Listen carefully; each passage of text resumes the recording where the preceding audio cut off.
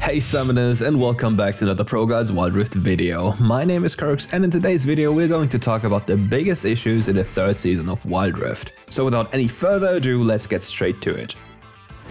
Another season, another complaint about MMR or LP gains. I know it's annoying to hear, but we are still facing some major issues. For example, I've received multiple reports of fresh accounts that reached Diamond with a barely positive win rate and they were getting 15 LP and only -10. Even worse, some people also report that some fresh accounts, yet again without a high win rate, gain +20 and only -10 in Master. This creates a huge issue, and I'm sure not everybody has those gains, but some have them. And apparently, for no specific reason, that is at least visible.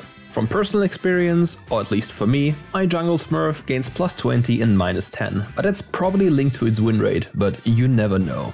However, it would seem more fair to change the LP system in Diamond and above to a mark system. Let it be similar to Emerald and below, and let players play for +1 or minus marks. This would at least make competition easier and obviously more fair, and also reduce matchmaking times in one solid go.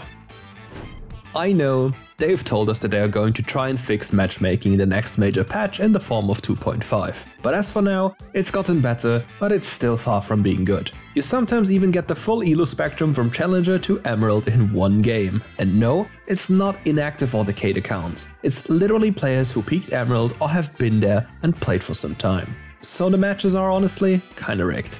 Nonetheless, I'm still in queue for sometimes up to 20 minutes when I'm trying to queue on my main account. And as all of you know, after 20 minutes, you just get a queue reset and have to queue up again. So let's hope that the matchmaking change in 2.5 will take proper care of this and isn't just some band-aid like the more recent adjustment. Before we continue with today's video, make sure to check out our Discord in the description below. From giveaways to regular community events, we basically got everything covered, so what are you waiting for? Catch you there. Next up on this list comes toxicity, and it appears that Season 3 is just way more toxic than the seasons before.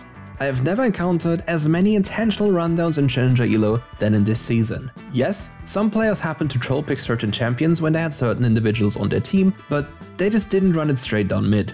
I've also yet to see, yeah, this might be sample size related, that an inter gets properly punished. I'm not talking about having a bad game that might happen to anyone at any point. This is just natural. But you just cannot explain a 0-25-0 game without some severe mental gymnastics. And the only punishments I'm aware of as of right now are chat restrictions for basically months and the punishment for win traders. Taking all that into account, we have also to deal with the topic of AFKs. Especially for the more casual player base, it feels infuriating and frustrating to be forced into playing with an AI almost every second game. And from what I've been told, it seems quite the issue in the lower brackets and requires some kind of fix. And that rather sooner than later. The next issue is one that I'm suffering a lot from, in-game lag. In basically every game, I'll encounter multiple situations in which my joystick isn't responsive anymore and everything is delayed heavily. I've tried swapping from Wi-Fi to LAN and back and it didn't change anything. Whenever I ran the network reports, I was shown that the match server delay was insanely high, whereas other connections were between 2 and 9 ms. On the PC variant, I'm not encountering any of these issues, as everything works flawlessly, at least most of the time, and you should never jinx technology, it never ends well for you.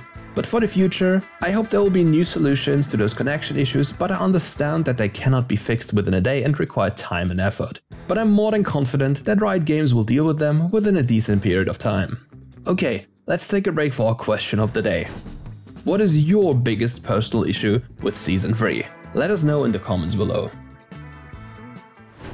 Another issue we've always been preaching about is the Dragon. With the changes to Herald, it's now almost always better to go for the Herald rather than the Dragon in solo queue, maybe even in competitive. However, most solo queue players simply don't know anything about that. They value Dragons higher than their own car in real life. I don't know, it's just very confusing sometimes. Like, last time I played a game and for some reason my Grandmaster Akali thought a Mountain Dragon was more important than getting Baron. I was just completely lost. I just couldn't understand how you could ever think that, but the issue happens way earlier, at least usually.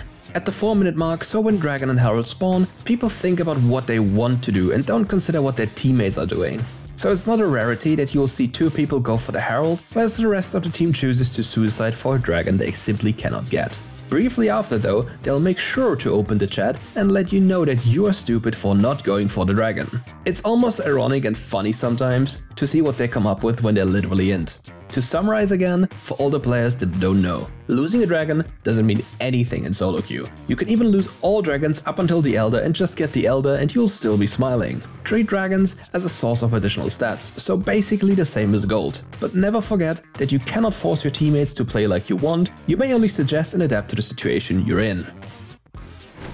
The next thing we have to talk about is the lack of a pause button for competitive games. I know this doesn't concern the vast majority of players, but oh my, the amount of games that have been lost in professional play due to the lack of a pause button is insane. Just in the recent Origin series, a player's game crashed and as he loaded back into the game he was forced to replay the tutorial. And all that while the competitive game was still ongoing.